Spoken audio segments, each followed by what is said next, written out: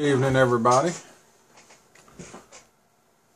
Today, or tonight rather, I just built this for the first time. Someone gave me this Atomizer yesterday at a building class that I did.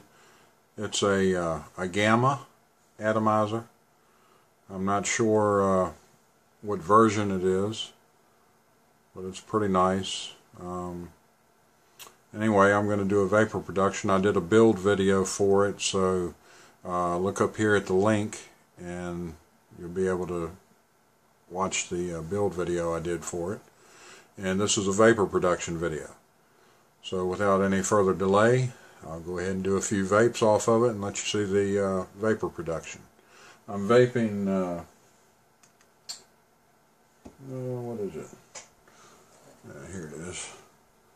Some Vape Dojo juice, berries and cream.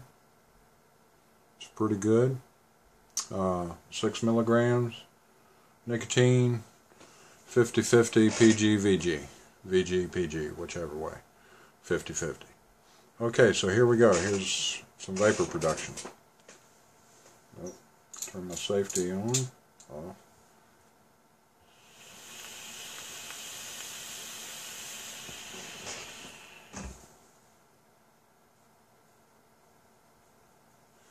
It's 26 gauge, 7 wraps around a 1/8 inch drill bit.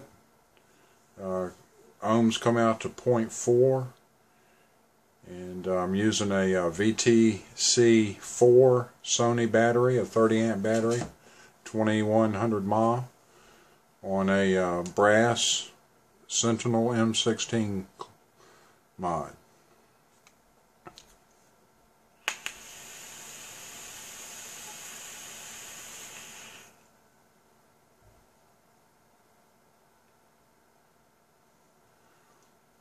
Pretty good vapor production.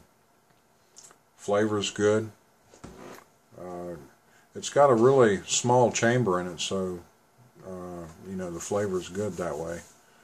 And let me do a couple more vapes and let you get on with your business.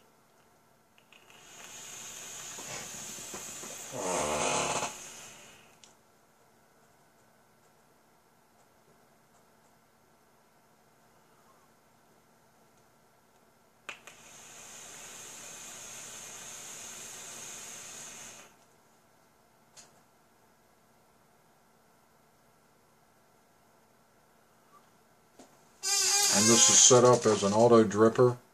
There's no, it's got a tank on it, but there's no cotton or wick material going into the tank. I just hold it upside down for a few seconds, let it drip, saturate the cotton, we're ready to vape again.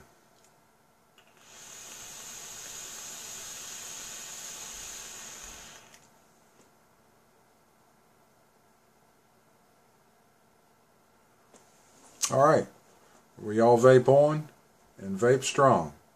See you in the group, Obsessive Cotton Disorder, on Facebook. If you're not a member already, come on over, join up, participate in the group. It's community driven. We always enjoy the pictures that people post, the videos, any advice, good advice you might have about vaping or cotton setups or builds, whatever. So come on over, join in the fun. Again, vape on and vape strong.